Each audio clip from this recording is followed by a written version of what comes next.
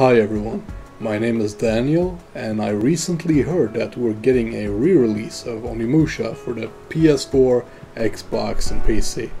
Now, at first I was really excited, my face went like but then I found out that it's the OG version of the game. Onimusha Warlords, the one you got on PS2. It's that game. And the problem I have with that is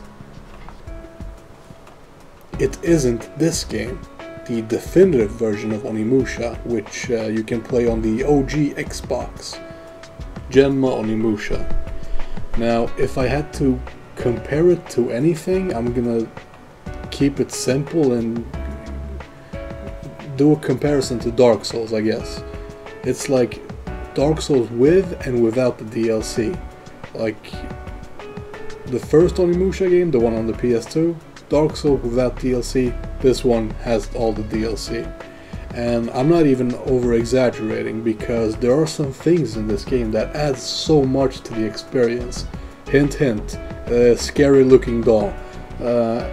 Apart from that though, there are new areas, there are new piece of armor, and new boss too. It's like, this is the game you want to play, but this isn't the game we're getting on the new consoles, and it sucks. Like, why couldn't they have re-released this? This is the game we want to play, not the OG PS2 game. What the fuck is going on?